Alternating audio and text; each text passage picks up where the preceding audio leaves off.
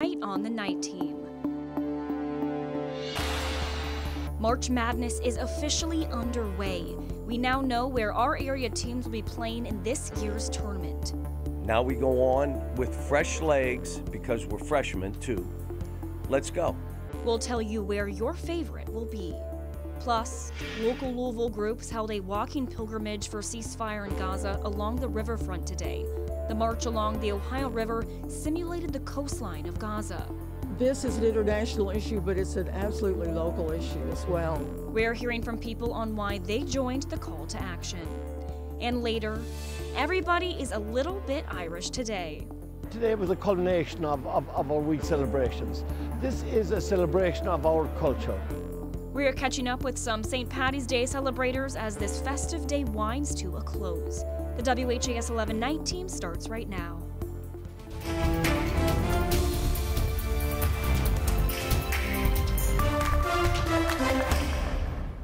Well, Selection Sunday is now in the books, and it's officially time to fill out those brackets. It's our top story here tonight on the Night Team. Thanks so much for joining us. I'm Alex Dieterer. Mason Hordisky is joining us now to show you who's in and who's out as March Madness gets into full swing. Mason. Yeah, that's right, Alex. We are finally here. The madness is upon us as we now know where each and every team will be for the NCAA tournament. It all started earlier this evening with Selection Sunday, where the Kentucky Wildcats waited to find out their fate. Kent Spencer was at John Calipari's house to preview what's to come for BBN. After Kentucky lost to Texas A&M on Friday, John Calipari alluded the Cats may take a hit when it comes to their NCAA tournament seed. Turns out that wasn't the case. They landed a 3 seed. Here at his house in Lexington, I asked him if he was surprised they didn't fall much. No, because if we could have gotten by that first one, I think we'd have had a 2. Just on what was happening. We have a heck of a team going into this. Hard draw. You learn from our mistakes really fast. Even though we're young, we still understand, a loss and, just coming back with, revenge at the end of the day. If we lock in and we trust each other and we really want to win, we can do it. But if we don't trust each other, it won't happen. If the players seemed a little tired this Selection Sunday, it was for good reason. We did something funny today. Oh, it'll make people mad. We took them bowling. Who they took? Why weren't they playing in that championship? I took them bowling. And we competed against each other. I just want them to be free and loose. We're built for March. Let's go. For Coach Cal, Aduthiero, and Trey Mitchell, they are all from Pittsburgh. So this is a homecoming, even though Calipari said this isn't going home. This is a business trip. Reporting in Lexington, Kent Spencer, WHAS 11 News. Bowling, can you believe it? But that is not all, of course. The NCAA Women's Tournament Selection Show also tonight. Louisville finding out that there'll be a 6 seed taking on Middle Tennessee. You're not going to believe, though, where they are going. Coming up later on in sports, we'll hear from head coach Jeff Walz about a very juicy storyline when it comes to where they're going and if they make it past round 1, who they could potentially run into. Alex? Thanks, Mason. We'll see you later on in sports. Calls for a ceasefire echoed across the waterfront today as hundreds of Louisvillians pleaded for peace in the ongoing Israel-Palestine conflict. WHAS 11's Connor Steffen and photojournalist Aspen Hester speak with event organizers and explain what they're doing to help the millions displaced in Gaza from 1,000 miles away. Free, free, free Palestine! Passionate pleas for peace. Palestinians want to live with equality and freedom, self-determination, just like any person in this world. Coming from all backgrounds and ages.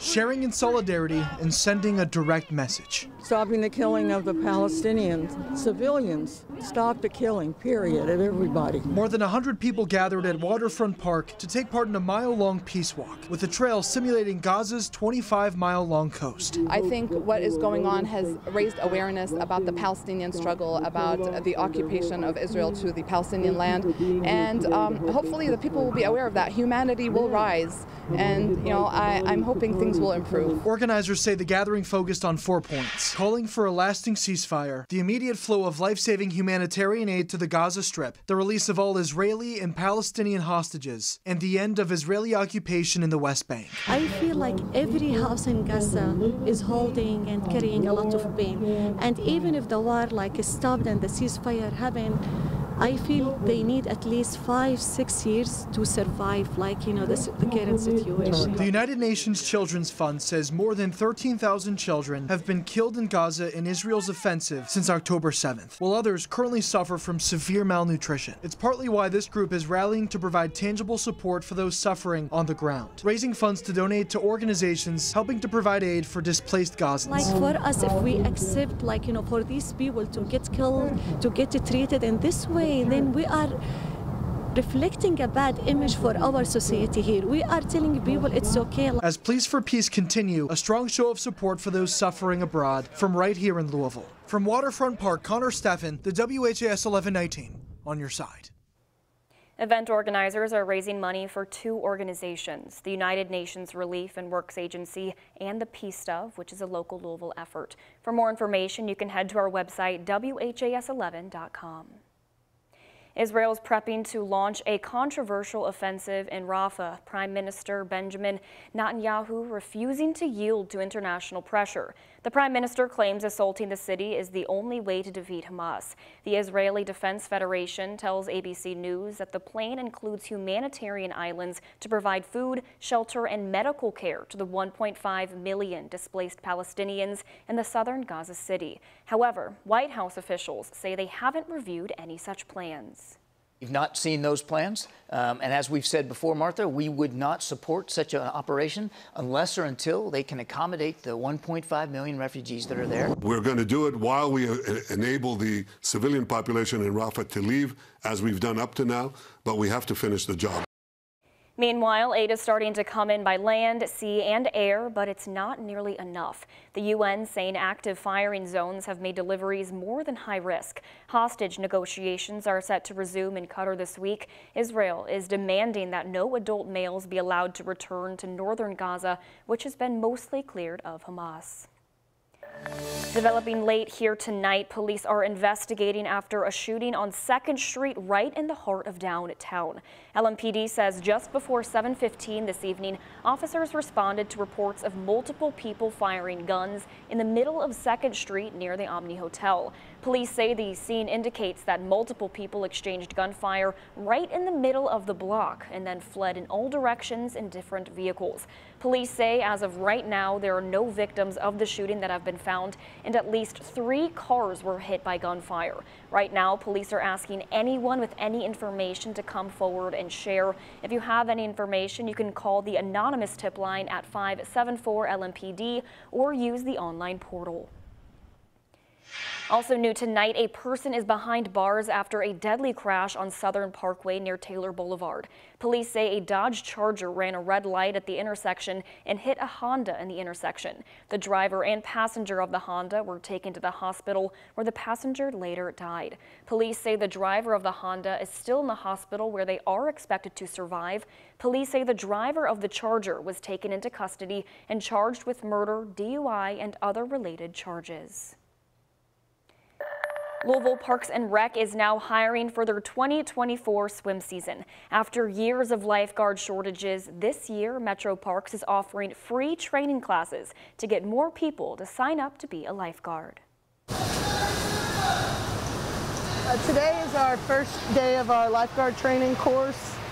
We have about 6 of them coming up for getting ready for the summer with the opening the swimming pools and getting staffed lifeguards everywhere. While the weather in Kentuckiana has a little ways to go for it to actually feel like summer, Louisville Parks and Rec is getting ahead of the curve by offering free lifeguard training courses. They have to pass a prerequisite, which is a 150-yard swim, followed by an immediate 2-minute tread where they have to have their hands above the water or crossed across their chest.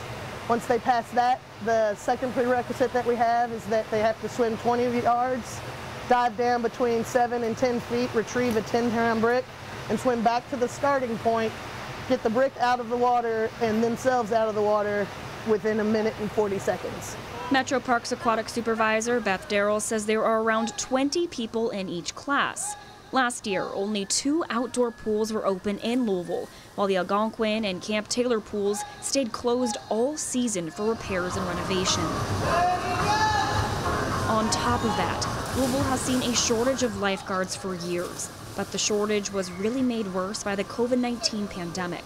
To combat the shortage of trained guards, Metro Parks is covering the $200 course fee if people pass the course and work for a Metro Parks pool. We have that as an incentive because next year hopefully we'll be opening a couple other facilities, new facilities, and it's been a very long time since we've had a new public pool in Louisville, so we're really excited about that.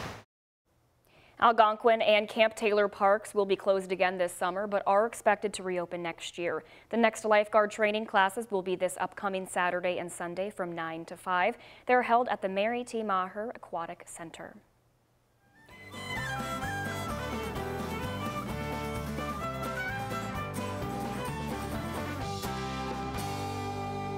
Well, it is now winding down, but a very happy St. Patrick's Day to you all and your families from us here at WHAS 11. Several places across the Derby Center today celebrated the day, including the Irish Rover over on Frankfort Avenue. The bar hosted their annual St. Patrick's Day tent party. The annual party had live music, food, and several pints of Guinness and green beer. People there tell us that today is all about celebrating the Irish culture. What's happening here today is happening in small towns and villages all over Ireland. So it's, now, you know, it wasn't as big a deal until the tourist folks started coming to Ireland, and people said, well, why don't you celebrate your National Saints Day? And we have done it with... And that festive party wrapped up at 9 tonight.